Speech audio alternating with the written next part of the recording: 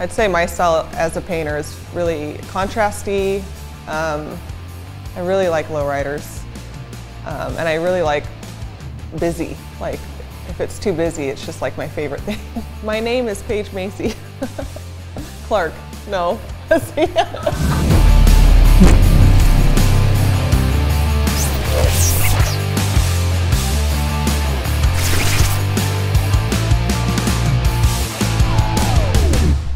But when I got the call, I was like stoked. I almost like couldn't believe it, you know?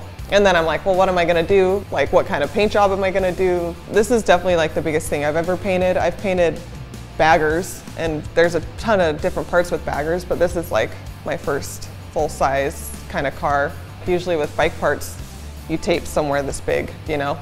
And this thing, you just like run your tape all the way to the end and you're good. So I feel like this is my chance to not do what I always do. It was fun. I like painting this thing.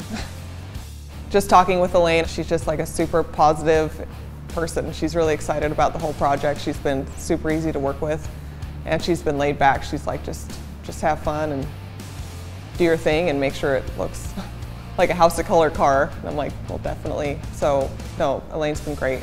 Taylor is here for emotional support. And also, like, because we did have a tight timeline, like I did need help, and we worked through a team through the whole thing.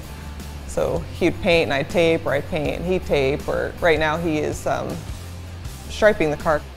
I'd say it's pretty similar to mine. You can definitely tell the difference between our paint jobs, but I feel like as far as layouts and all that stuff, I feel like we're into the same thing. I feel like it doesn't look like a lot of my work, but that's kind of what I wanted. I wanted it to be old school and bright and just different. I just really wanted to do something different.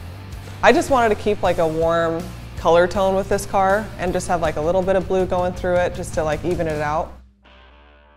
I thought about pink and red and all that stuff, and it just didn't work out.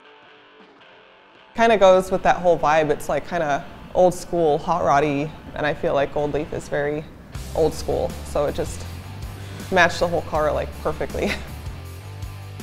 We would get a really clean color like an orange or a yellow, and then we would just make it kind of dirty and vintage so we could add on top of it.